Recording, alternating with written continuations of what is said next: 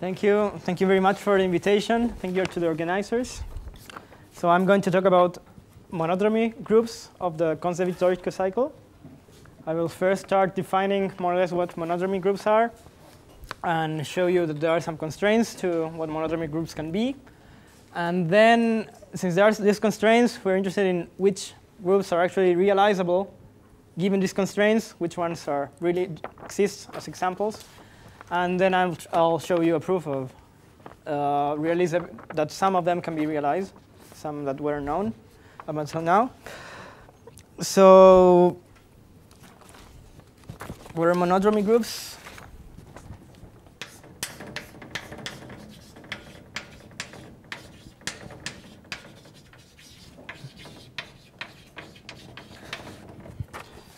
So a monodromy group is simply the image of the map that goes from pi1 of M, where M is an affine invariant manifold or orbit closure. The same thing. Going to SP to the SP. Let's say H1. Okay, this is a topological model for surfaces in M. Model topological, and then. OK, there are many variations. We can define this as going to cohomology. We can define it with real coefficients, complex coefficients. There are many, many ways, many variations of this. But this is more or less the idea. And what is this map? So we take a loop inside of the affine invariant manifold, inside the orbit closure. It winds around somehow in the moduli space. And since the moduli space is not simply connected, it will induce some action on some fibers. We have to define where. So where is this defined? Over the Hodge bundle, which is the bundle over M. Fibers. I don't know how to write fibers. I will write it like this. Fibers equal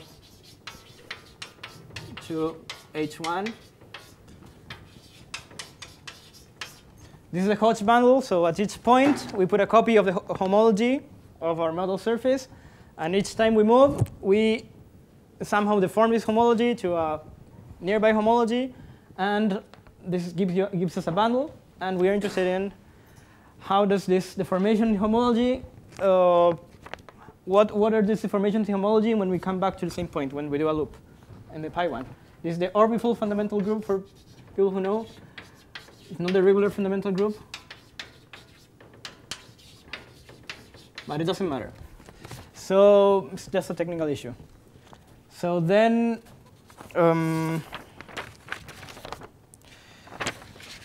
we're interested in not the entire monodromy over the Hodge bundle, but over possibly some sub-bundle of the Hodge bundle. So a flat sum-bundle, which are the bundles we're interested in, is a bundle that is flat for the Gauss-Manning connection.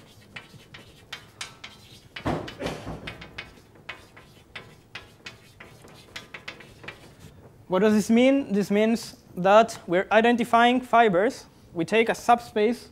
What does sub-bundle mean? Instead of having the entire homology over a point, we have a subspace of the homology. And the way we send the subspace to a nearby point is in the obvious way. So if we have a surface like this, and then we have a surface like this, we send this curve to this curve. This is what it's saying. We're sending everything in the obvious way. This is what being flat for the Gauss-Manning connection means.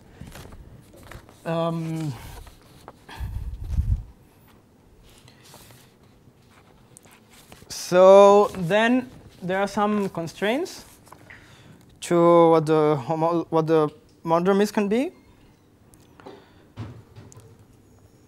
We're interested in irreducible pieces because sometimes we have some subbundle and we can split it into two complementary vector spaces, and in each of them the action is by blocks, it's separately in both. So we're interested in irreducible pieces.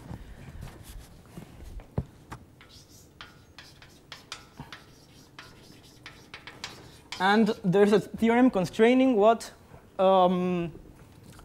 these monodromies over flat subbundles can be. So I'll state it. It's a theorem by Filip.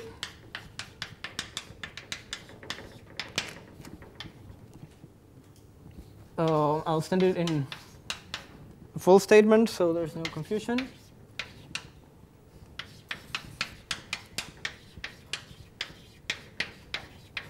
Is this okay for people in the back with the, yeah? Can you push the chart? It's here. Sorry? Okay, press harder. Okay. Push harder. Also raise the screen. Not too much, please. Okay, so then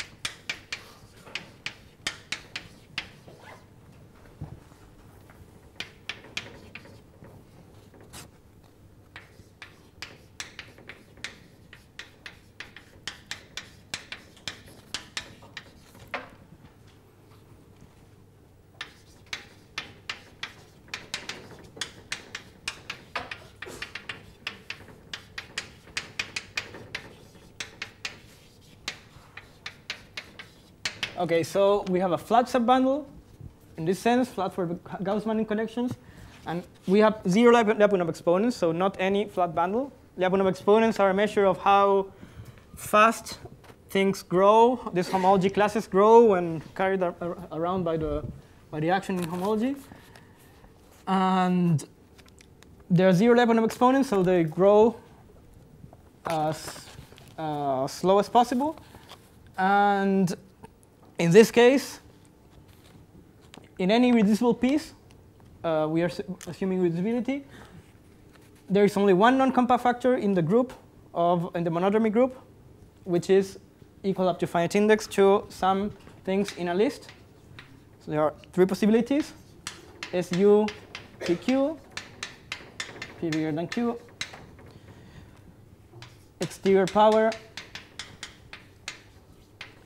of SU P1, P bigger than 1, SO star to N, N odd.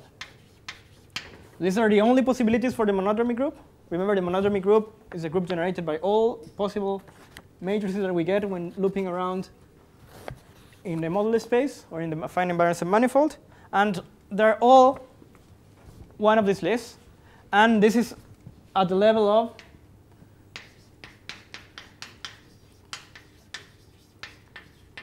Lie group representations.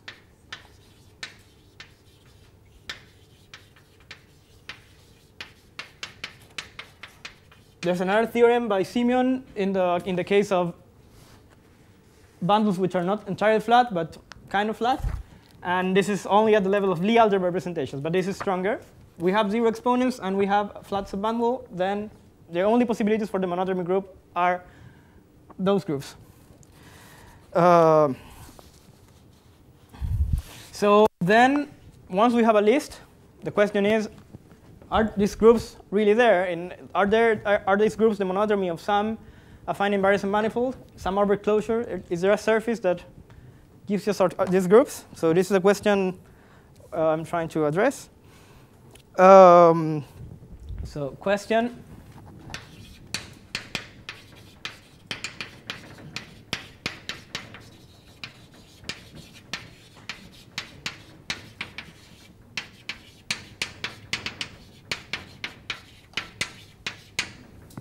So, of course, some things are known.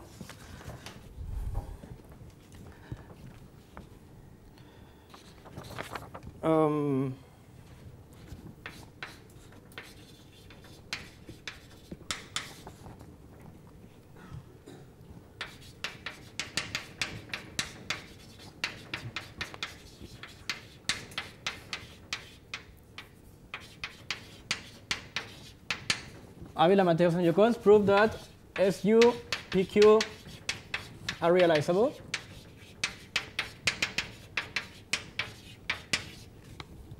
And they use some cyclic covers. Find specific examples using cyclic covers. And we also know that theorem by Filip, Forni, and Matheus, saying that SO star 6 is realizable.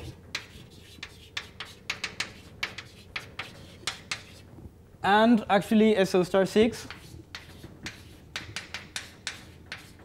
is the same thing as the second exterior power of SU 1, 3. Say 3, 1. But this is an accidental isomorphism. They don't actually try to construct the second exterior power of SU 3, 1. They build this, and then they get this by chance. But so this is the group that it's really there in some sense.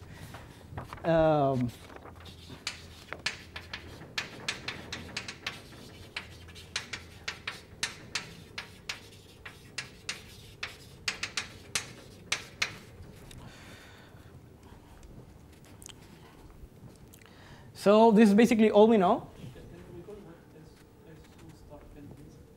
Yes, SO star n means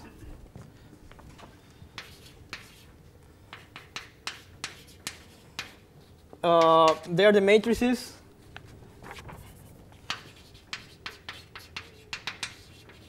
preserving an orthogonal, let's say, matrices orthogonal for some in the quaternionic sense.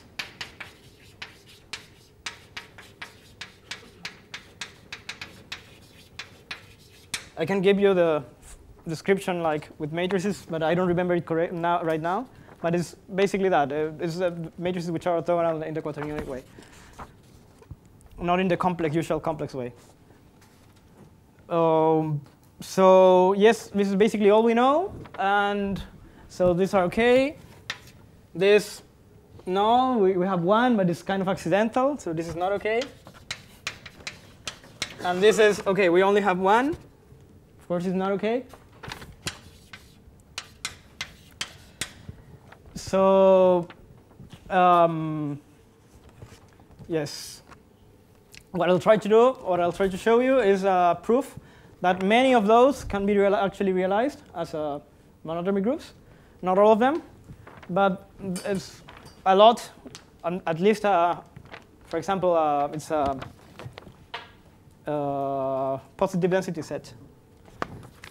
So it's kind of a lot.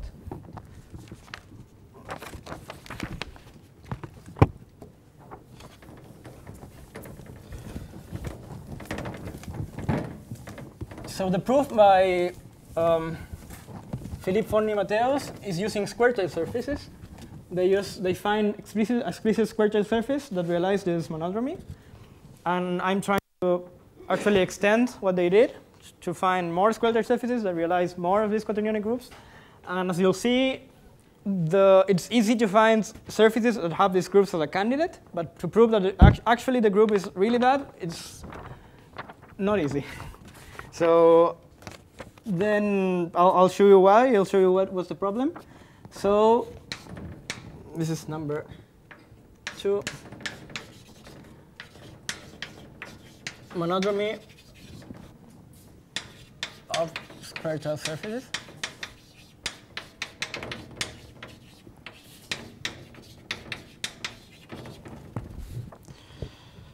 So this is something Matheus talked about in his course, but it was really fast. And I will remember it because it's very interesting, and it gives us in a very easy way. It gives us candidate surfaces for these groups. But yeah, as I said, the problem is proving that they are really these are the groups that we're getting. So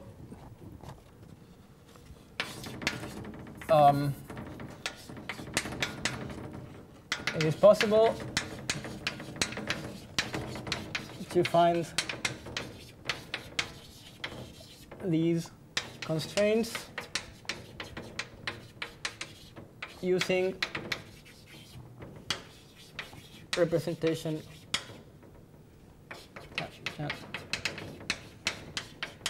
theoretical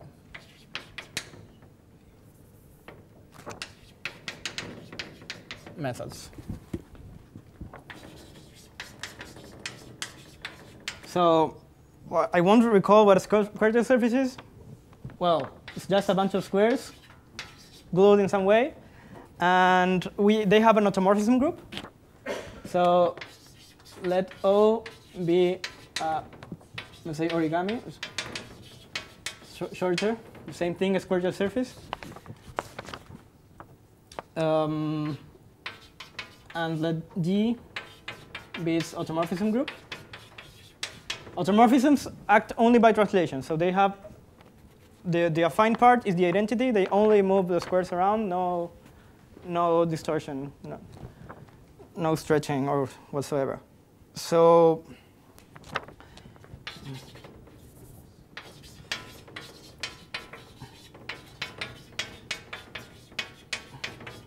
this group is a finite group. Representation. This group is a finite group, and it induces a natural representation, which is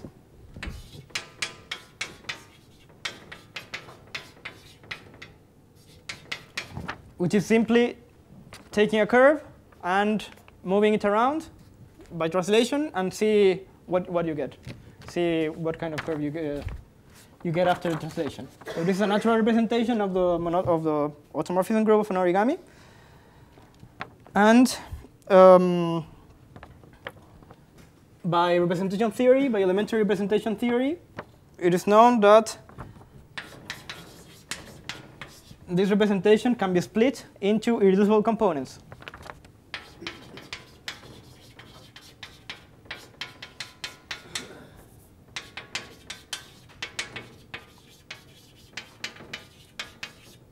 Reducible representations.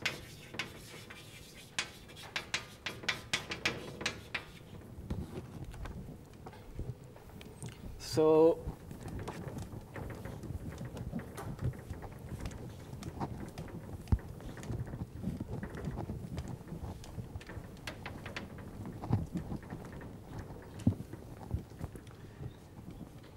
we get something like H1, the entire G module is equal to a direct sum of all the irreducible representations over the real numbers of group G, the automorphism group, of some irreducible representations. Well, this is what it says, irreducible representation to some power. Sorry? No, in this case is with Z coefficients. Oh, OK, yeah, probably right. Yeah. Well, you can do it with the coefficients, so I don't think it matters very much. So then you can collect all of these copies of the same representation. Let's call it W alpha, and then we get that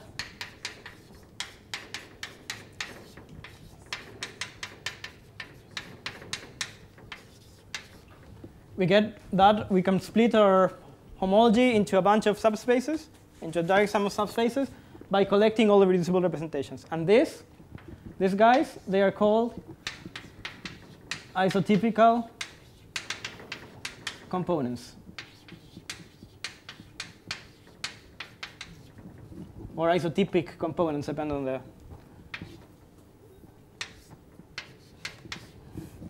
depending on the author. So it has a complicated name, but it's not a very complicated thing. It's just collecting all the reducible representations into one single vector space. And then this is a natural splitting for the automorphism group. But when we're talking about the monodromy group of an origami, the action is not only by automorphisms. We also have the affine group, things that stretch the surface, not only translate.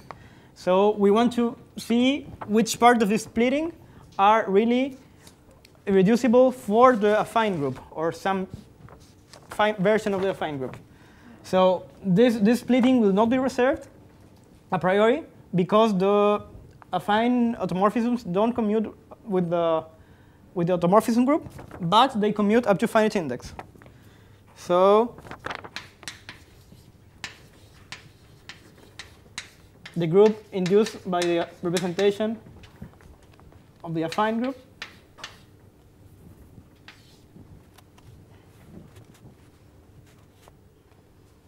call it rho 2, but okay, group induced by the affine group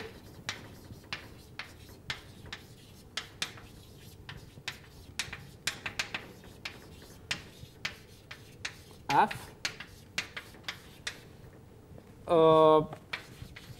may not preserve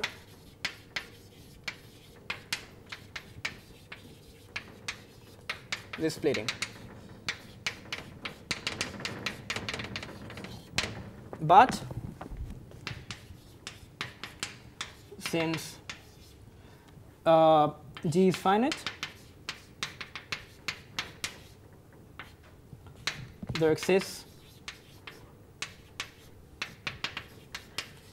some subgroup, finite index subgroup,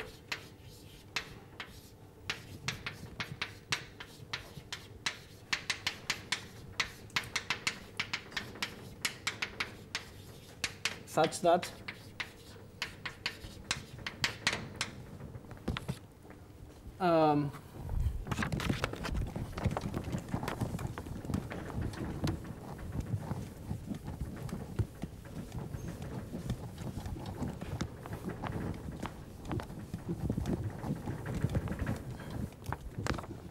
any element of this group commutes with G. And then when we have something that's commutative, it will, of course, preserve the splitting. So we can find, since everything we're trying to do is up to finite index, we don't care about this finite index stuff. And we can actually use this group. And then we have some candidates. We have the splitting, which is a natural splitting coming from the representation of the group, of the automorphism group. And then we have that the affine group preserves it. And we would like to see if this splitting is really irreducible, or does it split further down. And this is basically solving the problem of the monodromy group.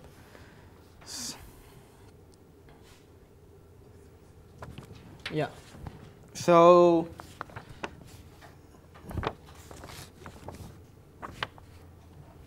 we can define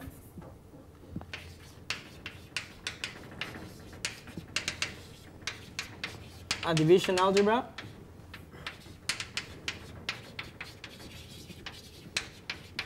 d alpha and we have that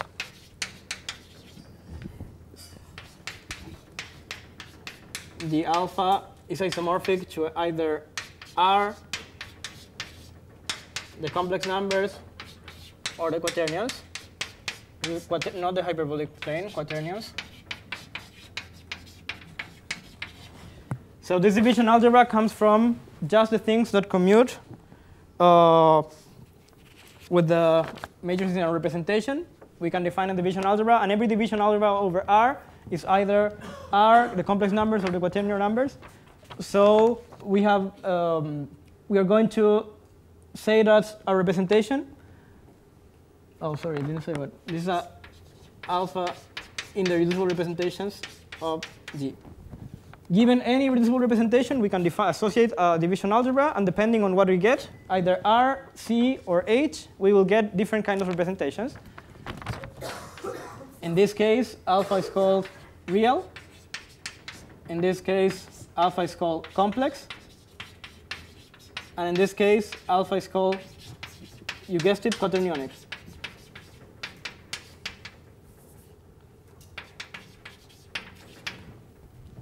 So depending on whether alpha is real, complex, or quaternionic, these isotypic components will produce different groups. So assuming that they are reducible, they will produce different monodromy groups. So theorem. This is by Matheus, Yoccoz, Smiako,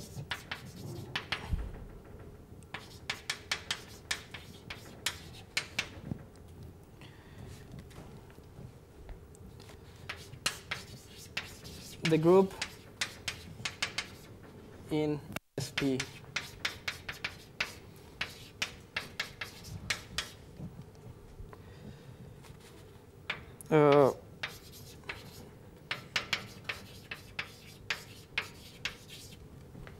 The group induced by this finite-index subgroup of the automorphism group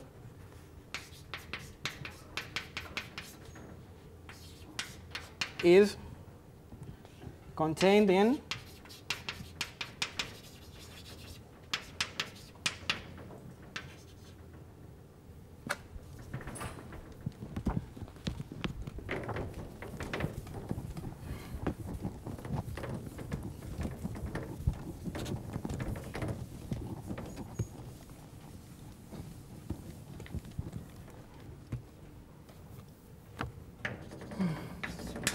SP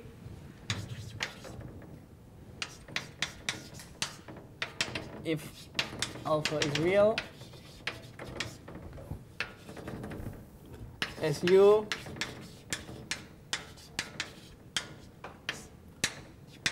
if alpha is complex,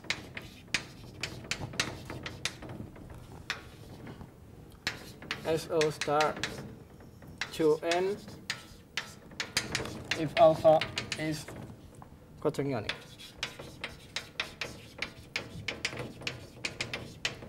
So using representation theory, we can constrain easily, not in a hard way using Potts theory like Siemens.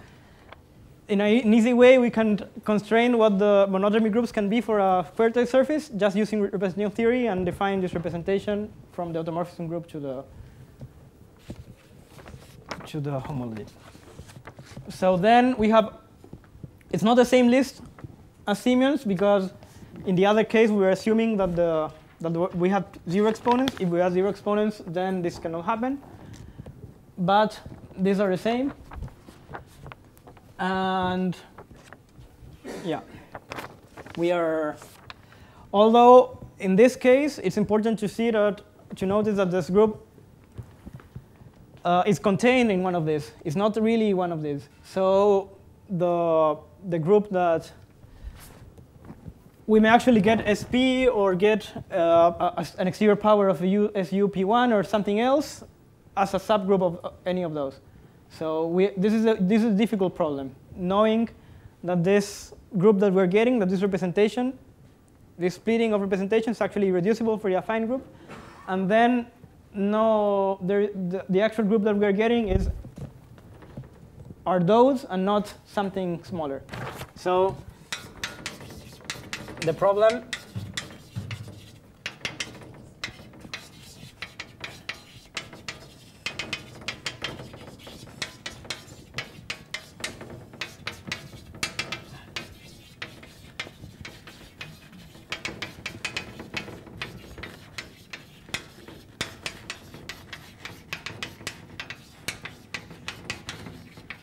you see that the automorphism group does not respect this.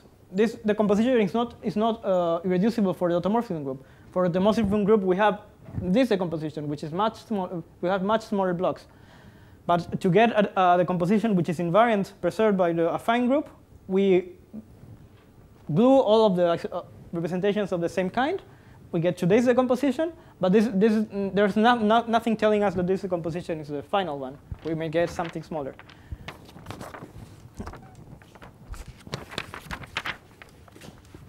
Okay.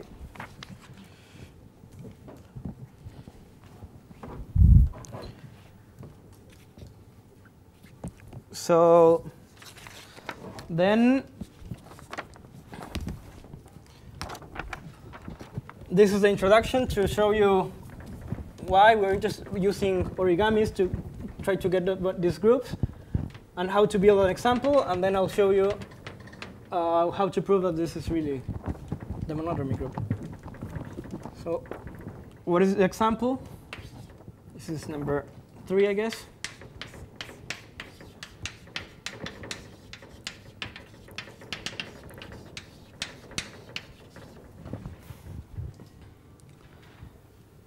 Okay, so we want to find Quaternionic representations. Remember that we are trying to get this group. So we want to, these were already done, these are already done.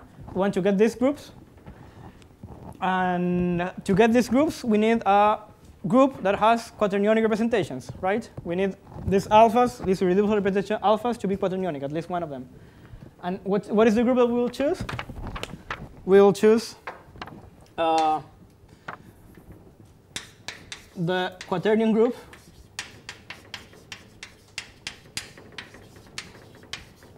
Q equal to plus minus 1, plus minus I, plus minus j, plus minus k has a Quaternionic representation. I mean, it should, but by names it should, but it does.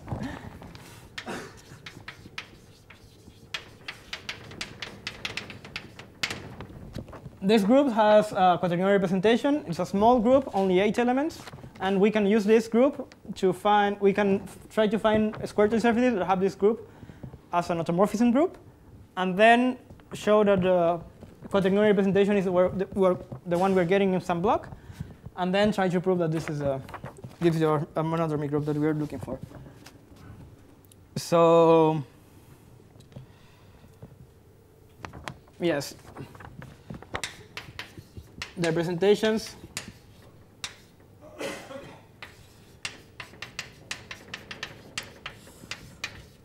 for this group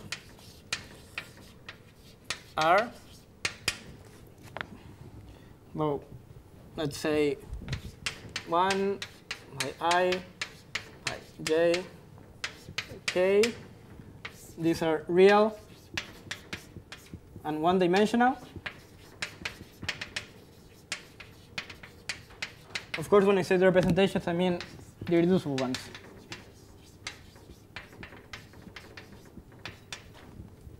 And some other representation, which is 2-dimensional and Quaternionic.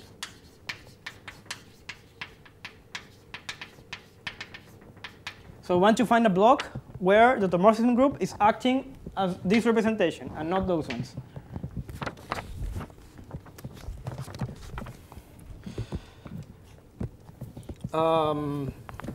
Then how do we build the surface?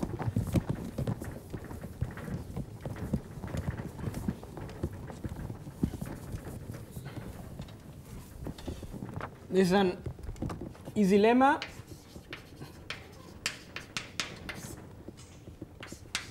By covering surface, an origami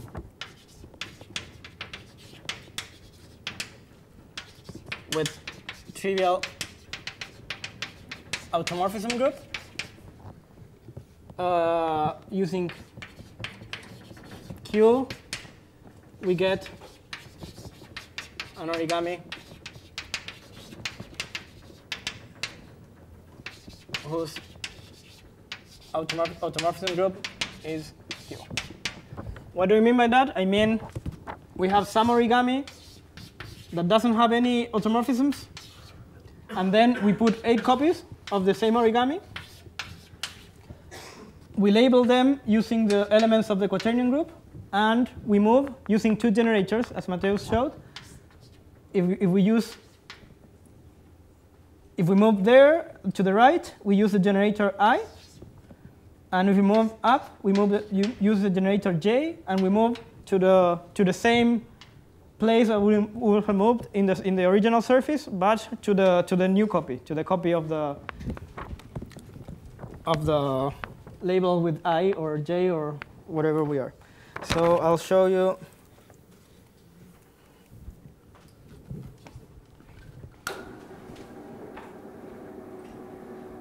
The picture. This is the simplest thing that we can possibly do is cover a torus, by using this group. But the problem is that covering a torus gives us the already known to every one of you, the Wollmilchlau. And this one has a compact monodromy group. Everything is known, so this is not a good example. And then we can do the second easiest thing to cover the L, which is the second simplest origami after the torus, and we label every one of these copies with the elements of the quaternion group, 1 I minus 1 minus I, etc. And each time that we do a gluing of the L is glued like this originally.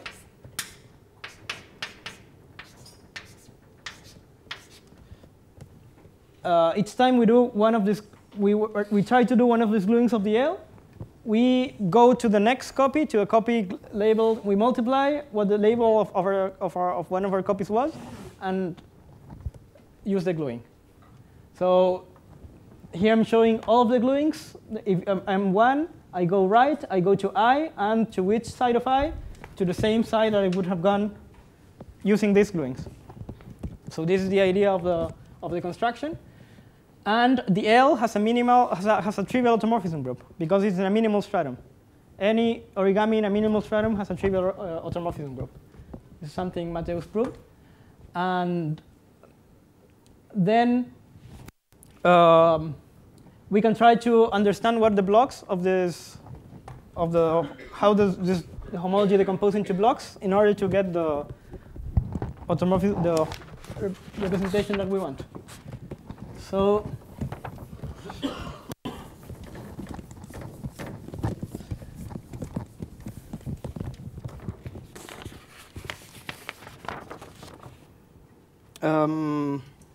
okay. Yes, this is only for one case, of course, and then we can generalize this construction by. We can generalize this construction by adding more squares, and all of these L's, like done by just constructing an L with squares, with an odd number of squares, belong to a minimal stratum. So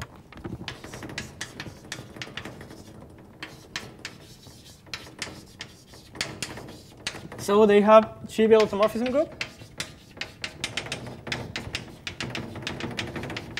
And then we can cover them using the quaternions, and we see some kind of recurrence in the singularities. You see, each of them has 4 singularities, which are colored. And when we add more squares, when we add 8 more squares, we see this kind of recurrence. So do you have the pointer?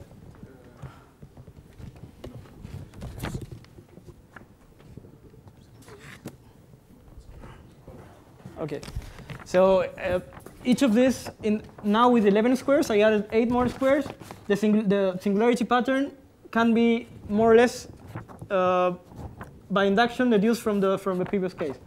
So you see the same singularities there, and then in the middle they have the same singularities as the one labeled with k, and then again more or less the same as the one, and we have something else in the middle. But then if I add 8 squares again, we get the same pattern. So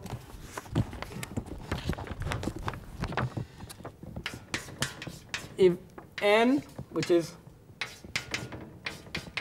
number of squares in the L, in the staircase, is equal to 3 mod 8,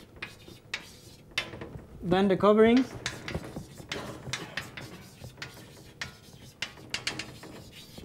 belongs to H of 4n minus 1 to n minus 1 to the 4. And they all have more or less the same singularity pattern. They grow in a linear way, and everything can be understood. So if you add some other number of squares, which is not 8, you get some other patterns, but they go 8 by 8. So if the one with 5 squares is related to the one with 13 squares and not to this one. So in order to build a family that is related, we add 8 squares at the time. And then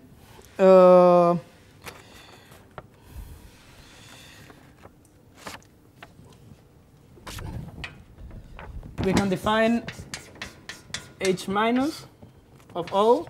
Let's call the surface, this covering O. H minus of O define as the anti-invariant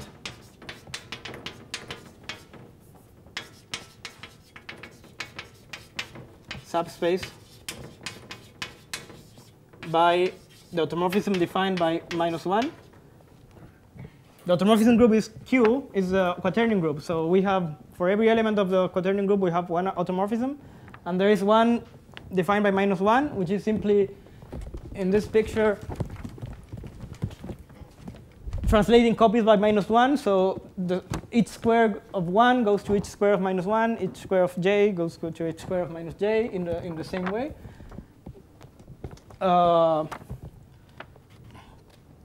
Is 4D more n-dimensional, and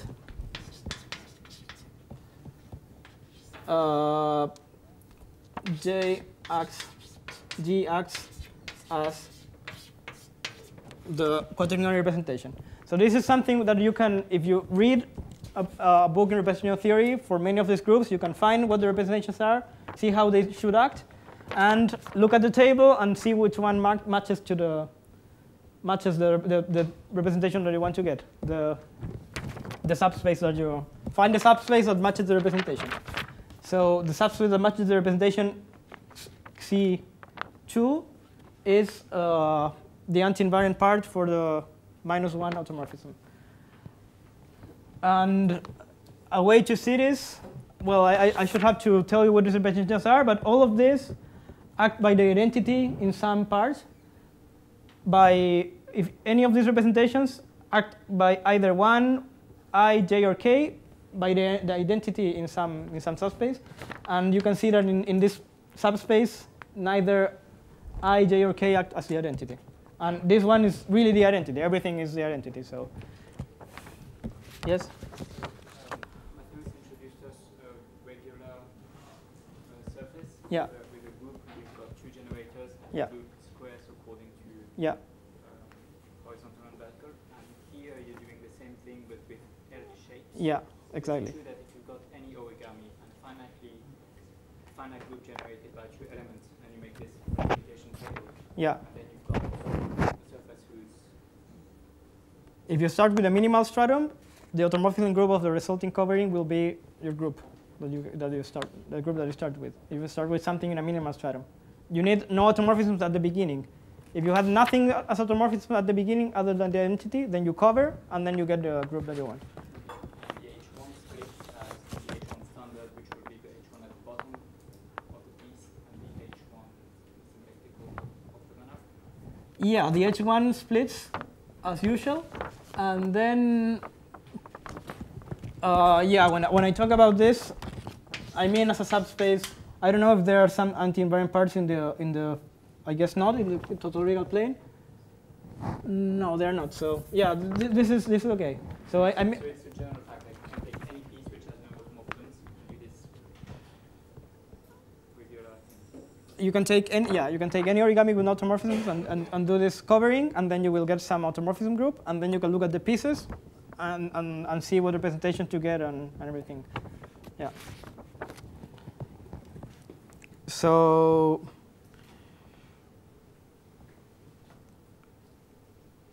okay, so this is, then we have our candidate. Our candidates are these coverings, and they have this, we have our candidate subspace, which is the anti-invariant part of this, of the homology for the automorphism -1. And then we have to actually prove that the automorphism group is SO star 2n in this case. SO star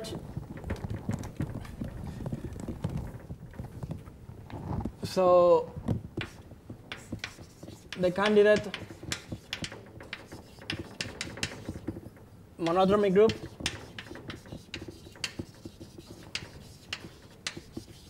is SO star 2n. This is 4n dimensional, and so we get, because it's quaternions or complexes, depends on the way you want to label indices. So what is the strategy? So for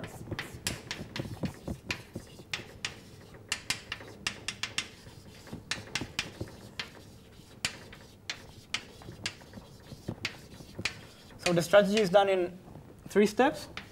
The first one is that show that there are some 0 Lyapunov exponents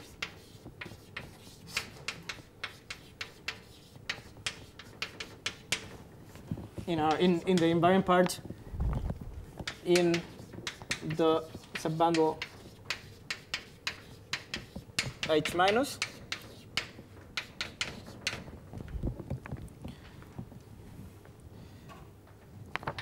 Then we can use the theorem that I stated at the beginning. If there are 0 Lyapunov exponents, then the groups are either SO star, 0 powers of SUP1 or SUPQ. So using dimensional constraints,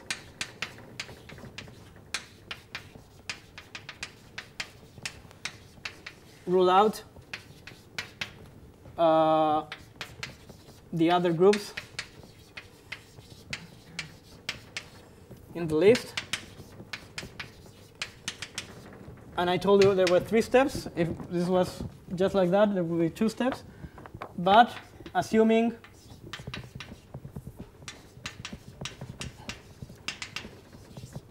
irreducibility. What I mean by this is assuming that the affine group acts irreducibly over this space, that there are no subspaces, where no subinvariant subspace, and then actually prove irreducibility. So why is just proving irreducibility not enough? It's because even if it acts irreducibly here, there are, for example, SP is a subspace, is a subgroup of SL, and they both act irreducibly. So acting irreducibly doesn't tell you that the actual group that you're getting is what you want. You need to rule out in some way the other groups, and then prove irreducibility, and then you're okay. Another way to try to do this is to generate the entire Lie algebra, to show that the dimension of the Lie algebra is what it has to be. But this is computationally, I mean, how do you handle the computations, like for the infinite family? Or I don't know how to do it with the Lie algebra method. Well, proving irreducibility is also hard, but in this case it works. So let's say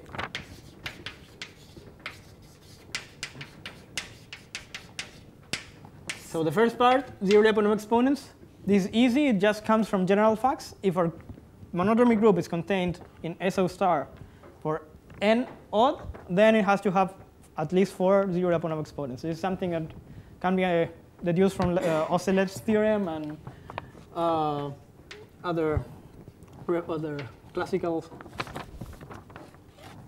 theorems. So since the monodromy group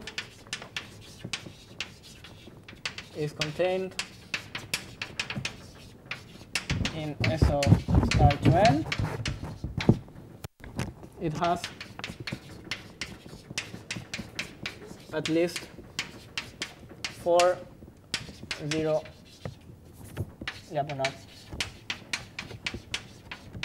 exponents. And this is for n odd. For n even, it's not true. So then, so this is 1, 2 dimensional constraints.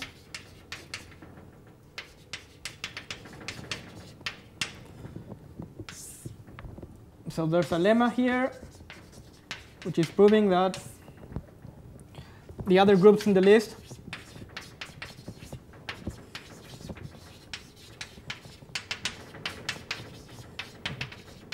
are too big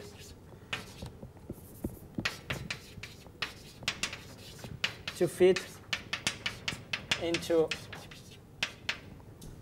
SO star if for every n equal to 3 mod 8 up to a 0 density set.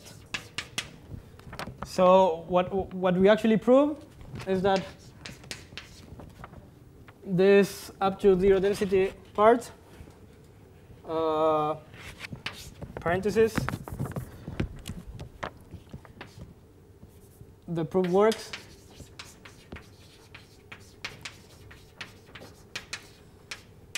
if and only if n cannot doesn't belong to the numbers that can be written as binomial coefficients in a non-trivial way. So let's say m over k with 1, I guess, yeah, with 1k, let's say r because k is n minus 1.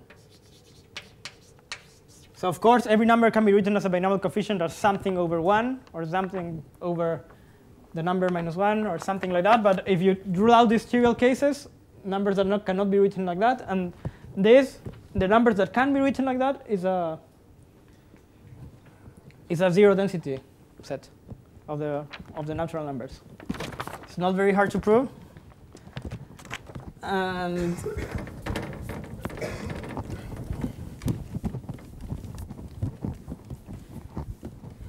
then what's left is proving irreducibility.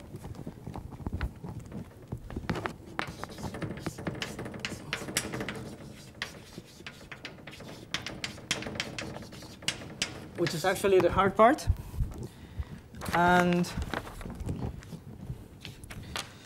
to do that, basically, we have to find elements that act irreducibly over H minus. And what are the elements that we can actually see on an origami easily? They are den multiples.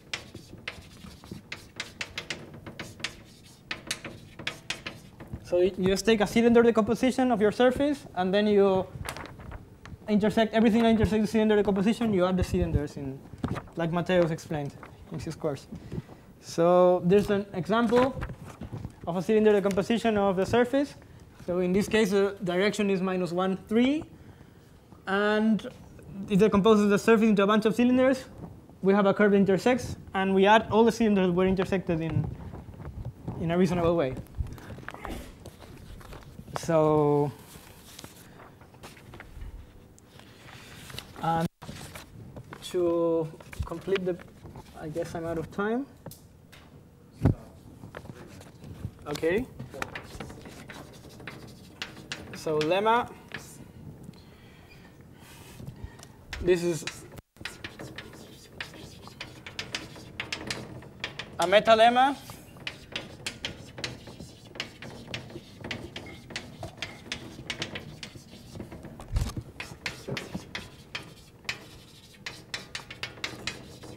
That actually using den multitwists are reasonable enough and simple enough that combining them we can prove irreducibility. And to do this, we need to find many directions and combine them in some way. And this is a lot of computations, which is the most difficult part of the proof. And I will show you the picture. So this direction -1, 3. Then the next direction we're using is, I think, -5, 7. Decompose the surface further. And then, can you, I don't know which slide it's. This one? So this decomposes the surface into, they're all decomposing the surface into the same number of cylinders. There are 8 cylinders there and 8 cylinders there, just the cylinders are thinner. And then the next one is like 11 minus 11, 13. And then it doesn't look simple at all, but there's some regularity in choosing these directions in particular, which is shown by the graph, obtained by multiplying the origami by the parabolic elements T and S. So this is any stairs, any one of the surfaces, not before doing the cover, with any number of squares, even if it's, well, it has to be odd, even if it's not 3 mod 8, has this diagram as the one obtained by multiplying by S and T, which is the same one as the L, the one Matheus showed in his course, exactly the same one. We have 2 surfaces with 1 horizontal cylinder and 1 vertical cylinder there. And the gluings in this L, this staircase are the obvious ones, so just the side, the other side. And we have this diagram, which is very simple, only 3 elements. And then when we do the cover, we get a much more complicated diagram. But there is some part of the diagram that can be understood, which is this one. So we have now, this is the covering. This staircase represents the covering. We do S, and then we have a loop obtained by multiplying T of length 2n. And in each of them, if we multiply by S squared, we get again to a surface with 1 horizontal cylinder, which has a loop over it of length n by T. And all of these surfaces have exactly 8 cylinders, 8 horizontal cylinders. And these are the directions that we are trying to obtain. The directions obtained by, we choose the directions so they become the horizontal direction after doing all of this process. And they have some formula, of course. And these directions are nice because they belong to different cusps. Cusps are simply the orbit of T, multiplying T all the time. So they belong to different cusps. They're not related by multiplying by T, these final surfaces at the edge. And they all have exactly 8 horizontal cylinders, and they're all linear independent, and they are all linear independent between them. They form a basis. If we take many of them, they form a basis of H1 minus. And this is the surfaces, this is the directions that we are using to prove this irreducibility. So thank you. I guess that's it.